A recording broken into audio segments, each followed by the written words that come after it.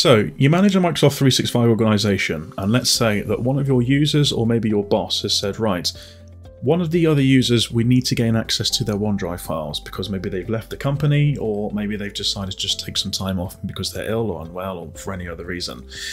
Now, your job is, as a 365 administrator, you now need to give another user access to that specific user's files in OneDrive. So you're probably thinking, well, how do I do that? So in today's video, guys, welcome back. Just a quick introduction. My name's Matthew. I'm from Matthew's Tech Hub. Hope you're all doing well. I'm going to be showing you on how you can do that as a 365 administrator. Now, before we do get started, it's important to note that you do need a Microsoft account with global administrator permissions. If you don't have a global administrator, again, you will need to speak to anyone who has global administrator to assign you that permission, or maybe even to give you access to that specific account. So what we're going to do, guys, I'm going to show you two ways you can do this. So the first way, again, is going to be by sharing the files directly within OneDrive, which everyone is probably most commonly used to. And the second option is by accessing it via a shared link, which you can access again as a global administrator, which you'll need to share to your other users. So again, as usual, I'll split this video into two chapters, which you can select down at the bottom of the video. And without further ado, let's get started. Okay, so now we're in the Microsoft 365 Admin Center. What we're going to do is we're going to go on the left-hand side. We're going to go to our active users. I'm going to show you exactly who we're going to be sharing it from and to. So once you select active users on the left-hand side, you'll then see all your users in your tenants straight in front of you. So if we just scroll down here, so in today's demo, I'm going to be sharing, well, let's say for example, Omar Knotts has left this business, but Robin Schneider wants to have access to his files. So what I'm going to do, guys, I'm going to click on the user that we want to, the user that we want to share. So I'm going to click on Omar Knotts. And on the right hand side, you'll see on one of these options at the top, you've got one that says OneDrive. So if I select on OneDrive just at the top here, let's take a moment to load. And on the left hand side, as you can see, we've got something saying get access to files. So it will create a link to get the files. So if I now just select on this, it will then generate a link which you can then click on straight away to view the files. Now, as I said, so if I now just quickly copy this link, and then if I just go into another tab, and if I just paste that into the tab at the top, as you can see, because we are a global administrator, we can access these files straight away. So what if you're a global admin and you want to share these files now, like I say, directly through OneDrive, what you can do is you can actually just select on the files. So if I select, let's start off with this one here. So let's select that. And if we just go to share just at the very top, and then that will open up a nice little window here, and then what you can do is you can then type in the user that you want to share with. So for example, in today's demo, we're going to be sharing it with Robin Schneider. So we type in Robin, as you can see, Robin Schneider comes up straight away. So we just select his name, and then as again, we can type a message if you want to. So this is if you want to maybe include like a message saying, hey Robin, here's the files you've requested, or maybe you just want to provide some instructions because it might not be used to using OneDrive. There's different things you can put into there. It's completely up to you. But then once you've done that, you'll just then click on send just down at the bottom. You can also customize it. So you've got this copy link here, and then if you go to the little link settings, as you can see, you can only share it. You can either share it with anyone, maybe people only inside of your organization. So it's called Contoso because it's just a demo tenant which I've set up for today. You've got people with access, people with existing access, and then people you choose. So again, you can make things quite more sort of secure if you want to, but again, for today's demo, we're just going to leave it as anyone. And as soon as we've done that, just click apply, and you just hit send, and then that's it. And then Robin will then, or your other user in your case, would then just get an email saying that you shared those files with them. But let's say that they want direct access. They don't want to just have they don't just want these files shared with them. They want to have access to the whole OneDrive as a whole. So I'm not going to show you this way. So this is the second method, which we'll jump straight into now. Okay, so now we're back into the Microsoft 365 tenants. What we're going to do is, just on the left-hand side, we're just going to go down to active users.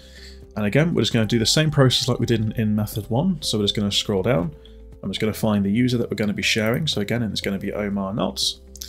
And then on the right-hand side, we're just going to select on the OneDrive and give it a second to load. And then what we're going to do is, again, I'm just going to show you, before we do start this, I'm going to show you what the user will see if they try accessing this. So what you would need to do is, once you've clicked on OneDrive, then click on create link to files, and then just wait for that to load.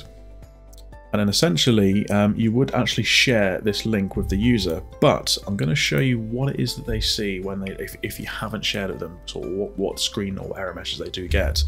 So what we're going to do, I'm just going to quickly jump into Robin's account. So I'm now going to pretend as if we are now Robin trying to access that link without having them shared yet.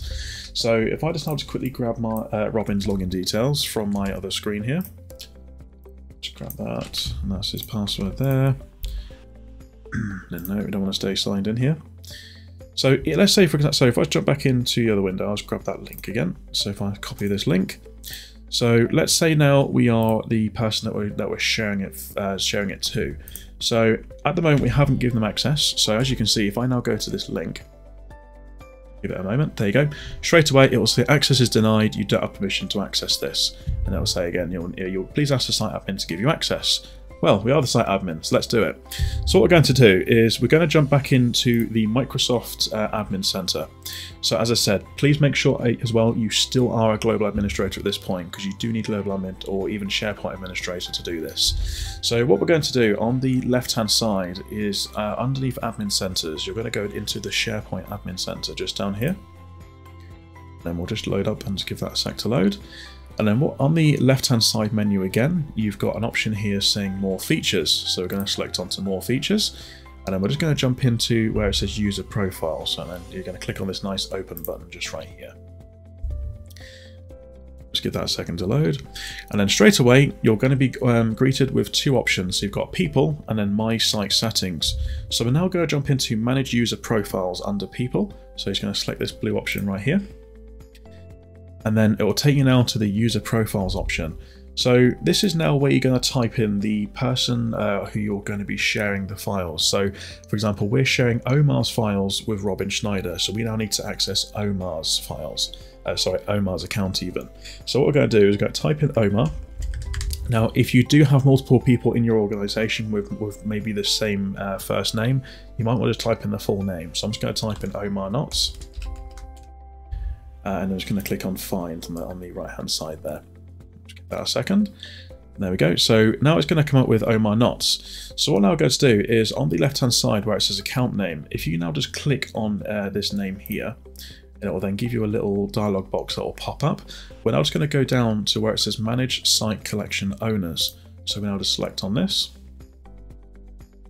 And again, it's going to take just a quick moment just to load up there. And I'll give you this nice box in the middle. So what we're going to do is we're going to now look at the section where it says Site Collection Administrators, which is the second option down. So as you can see, we've got Omar Knotts, because obviously it's his account, and you've also got System Administrator. Now that is why we could access Omar's files as shown in the first method, because by default, if you are an admin or a global admin, you do get access to people's OneDrive files. So now what we're going to do is we're now going to just simply click on the end here. I'm just going to click hit space, and I'm just going to type in the person that we're now going to share Omar's files with, which in today's video is going to be Robin Schneider. So I'm just going to type in Robin, and then I'm going to type in his last name as well. You can, if you haven't got anyone else with the same name, or maybe you've only got, like say for example, you've got one user called Robin, you can just type in Robin and then it will find it straight away. But just to be safe, I normally type in the first and the last name as well. So now once you've typed in that, you've got this little person here with the tick which says check name. So it's going to select on that. And that'll take a moment. There we go. And as you can see, it's now found his account. So if you hover over his name, it will then tell you the full email address of that person. So now what we're going to do, guys, is going to click on OK down at the bottom here. And that's it. And it's now saved. So what we can now do is we can now jump back into Robin's account and then maybe see if that link works. So I'm just going to go back into our 365 Admin Center. And then I'm going to click on Omar Knotts' name again. And then on the right, I'm just going to click on OneDrive. A moment to load there. And then what we're going to do is going to click on Create Link to Files like we did previously. Click on that. And then we'll just quickly generate another link.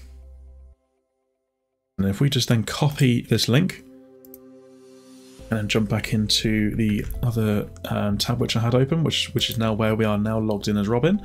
So if we just try this link again and paste it in there and hit enter, and there you go. And as you can see, you've now got access to Omar's files. So what you would now do at this point, guys, is you would, if you are accessing the files, you would then essentially maybe share that link maybe by email or maybe via WhatsApp or however you guys communicate internally in your company. So you would need to share that link with the person you just now delegated access to. So once you've given them access to it, that's it. They can now access the files, they can create files, they can download, whatever they want to do. But again, just make sure if they no longer need access, you will just do the same process in reverse to remove them.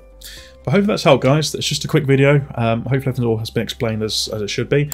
If you can, guys, please hit that like button if it has helped you all out. Fingers crossed it has. And also, please also leave a comment about what you thought about today's video down in the comments box below. And if you do have any questions at all, please let me know. Again, I do try to get back to as many of you as possible. And as always, guys, please also smash that subscribe button as well. Thanks again for everyone for watching. Take care for now. Bye-bye.